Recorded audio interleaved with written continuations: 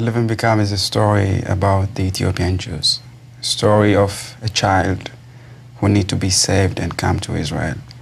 And this story speaks about the Operation Moses that took place in 1984. Operation Moses. Operation Moses in 1984. In that time, many of the Ethiopian Jews made a journey from Ethiopia to Sudan, to many places like Gadarif, and many people lost their lives in the ways. And when people arrived to Kuba camps, refugee camps in Sudan, they had to stay there for many, many years until they were lifted to Israel. In those refugee camps, you have many people from different continents. You have you have Jews, Christians, and Muslims.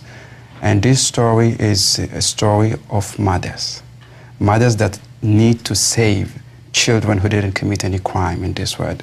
So through the character of 9-year-old boy, we understand the struggle of Ethiopian Jews and what they have been through in order to be in the Promised Land.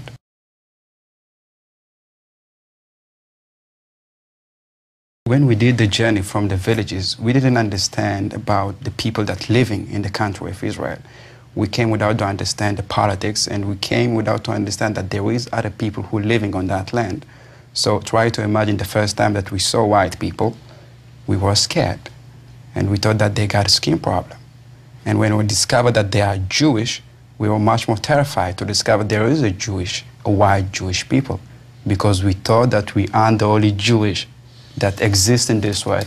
So when you're doing this kind of journey, walking in the desert, you're feeling like Moses when he took his Bnei Israel from Egypt, and we had to wander 14 years in the desert. And then those who are pure enough will be in the Holy Land.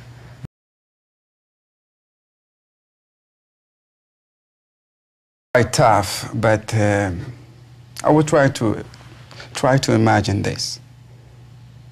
You need to be in one place. So people saying to you, if you want to arrive to one place, you need to do the first step. And after you did the first step, we will be there to help you to cross the second step.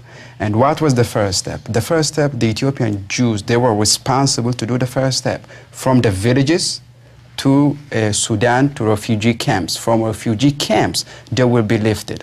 So the Ethiopians crossed the country through Kenya, and many of those people died. But in the way, it's a very strong patriarchal family. It's a very strong society.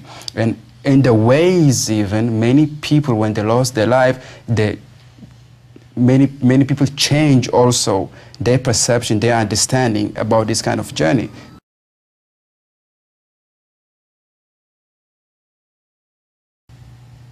And it's very hard, because in Israel, in order to change the society, I would say, you need to do it through the law, through someone who can speak behalf. And the Ethiopian community, we don't have that representative, but we have thousands of organizations that are trying to make changes, trying to do a lobby in the Knesset. But I assume that in the years to come, we need to produce one leader who can combine the reality and the vision.